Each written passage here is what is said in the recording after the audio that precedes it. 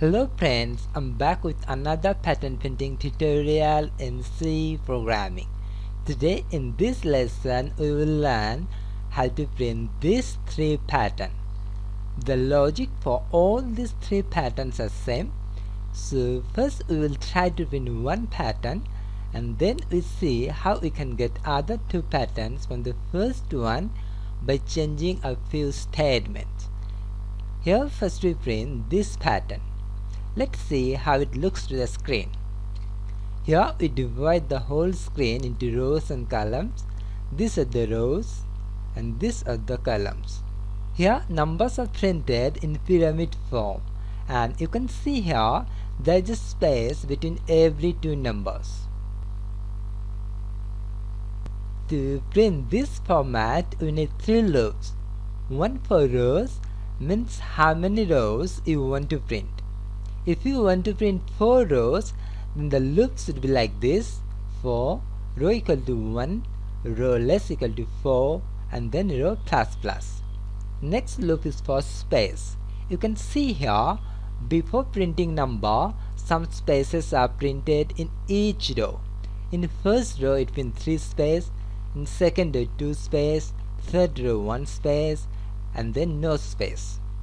Now the question is, how we will get how many spaces are printed in each row. Number of spaces printed in each row is equal to the maximum number of rows minus current row. Here maximum number of rows is 4. So for the first row we can calculate the spaces as 4 minus 1 equal to 3 space. In the first row 3 space will printed 1, 2, 3. For the second row 4 minus 2, 4 is the maximum number of rows and 2 is the current row. And in the second row it will print 2 space. For the third row 4 minus 3 equal to 1 space, and for the fourth row 4 minus 4 equal to 0 space, means no space will be printed here. So this is the logic to get how many spaces are printed in each row.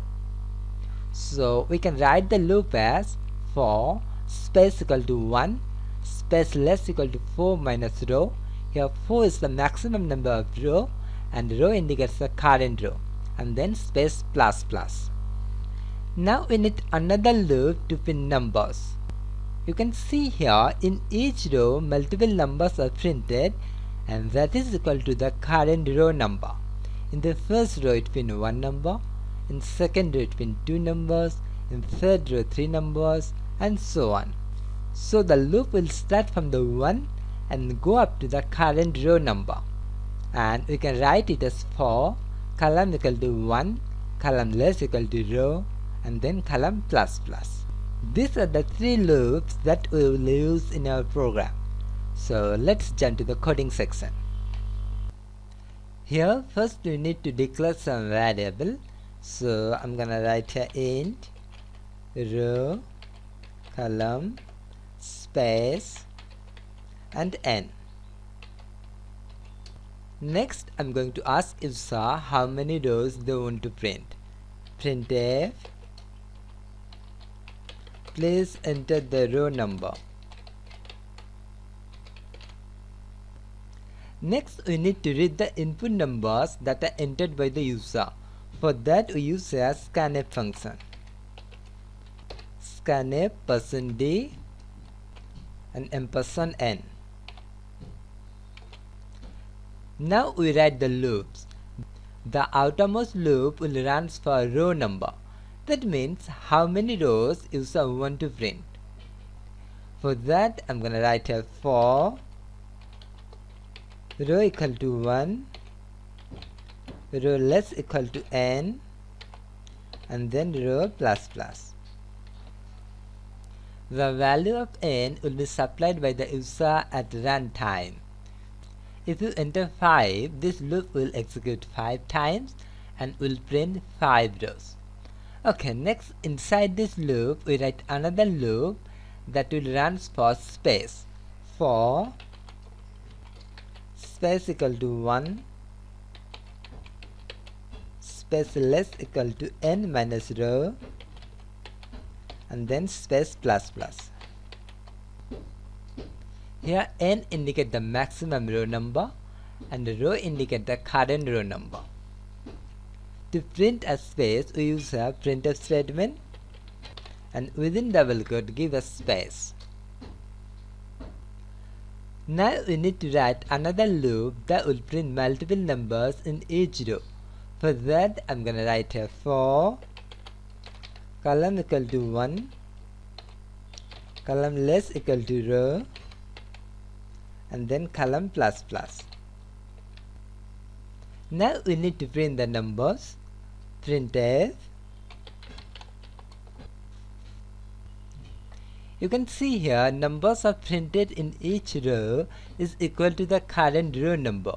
For first row it will be 1, for second row it will be all 2's, for third row it will be all 3's, and so on. So here we print the current row number %d, and here we refer row because row indicate the current row number. One important thing, if you see the pattern carefully, you can find out there is a space between every two numbers. For that, every time when we print a number, we print a space also. That means we print a number and a space together. For that, I'm gonna add here a space. After printing a row, we need to go to the next row. For that, I'm gonna add here a new line. Printf \n. Okay, our program is completed. Let's check the output. Compile and run. As you can see here, it asks for the row number. I'm gonna enter 4, and the output is this. First it will be 1, in second row it will be 2, 2, in third row it will be 3, 3, 3, in fourth row it will be 4, 4's. Okay, now we try to print this format.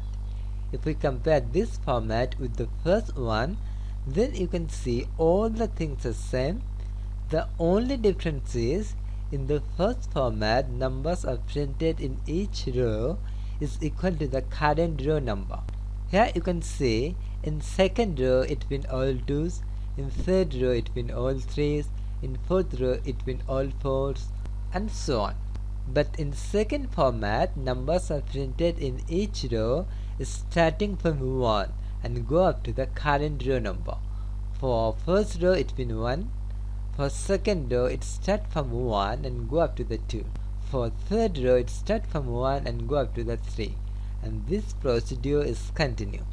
You can see here for a particular row, column number is changed. So we need to change only the printf statement where the number is printed. For first format we use a row, but now I'm going to write a column instead of row. Let's check the output. Compile and run. I'm going to enter 4, and the output is this. In the first row it will be 1, in the second row it will be 1 and 2, third row it will be 1, 2, 3, fourth row it will be 1, 2, 3 and 4. Okay, now we try to print this format. Here you can see numbers are increasing continuously. In the first row it will be 1, in the second row it starts from the next number, that is 2 and then 3. In the third row it will be 4, 5, 6. In the fourth row it will be 7, 8, 9 and 10. So here we need a variable that will hold the numbers.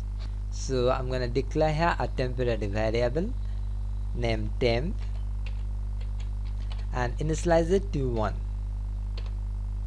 And here we print the temporary variable temp.